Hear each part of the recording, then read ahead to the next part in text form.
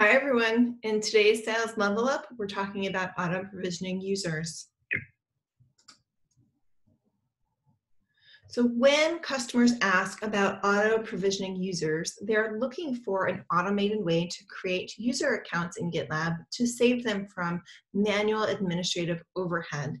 They're also looking for some security aspects in terms of making sure the right people get access to GitLab, and when they're no longer with the company, they get removed or blocked from using GitLab. GitLab user accounts can be managed in a variety of different ways, from manual creation to automatic creation via a couple of different solutions that we'll talk about in the next slide.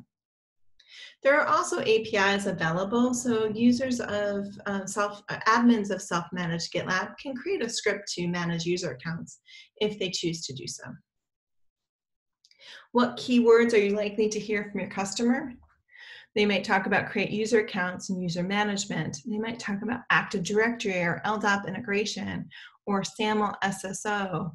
They may ask about OAuth, and they may ask about SCIM. Let's dive into what these words mean.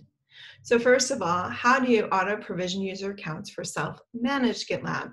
The solution is going to be different from GitLab.com. So we'll go through self-managed first.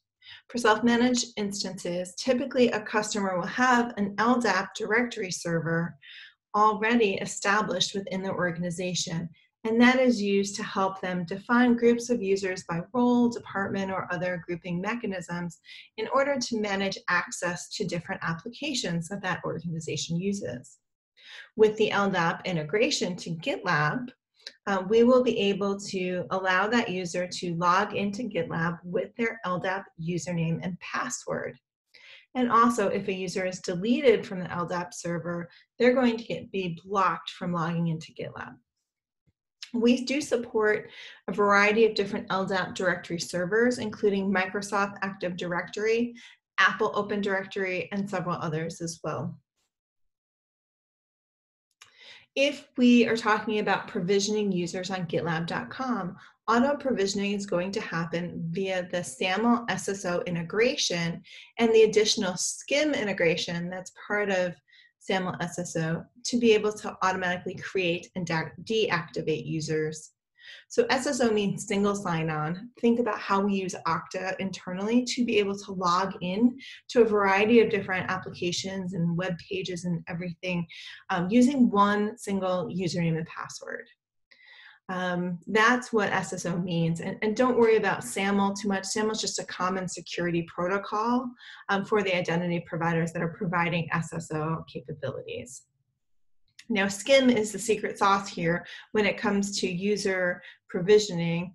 SCIM is an additional feature of SSO that allows for the creation and deactivation of users. And SCIM is available via two SSO providers today, Azure and Okta. So if your customer or prospect is using one of those two identity providers, they can use SSO with SCIM to automatically create and deactivate user accounts for a GitLab.com group.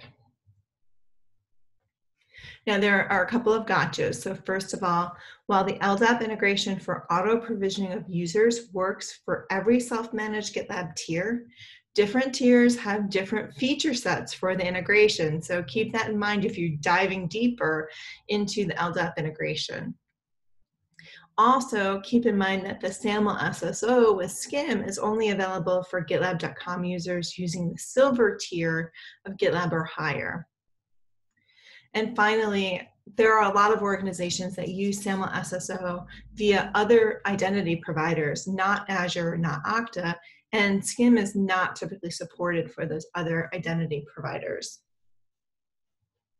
Here are some additional resources you can review if you have additional questions about how to configure SSO with SCIM and or set up an LDAP integration. Let's wrap it up. So auto provisioning of users means we can automatically create and deactivate user accounts. On GitLab.com, using the silver tier or higher, customers can use SSO with SCIM integration for Azure or Okta. On self-managed GitLab, they're going to want to use the LDAP integration instead for auto provisioning of users. And finally, as an alternative, there are APIs available for self-managed GitLab users to be able to manage users through their own custom scripting.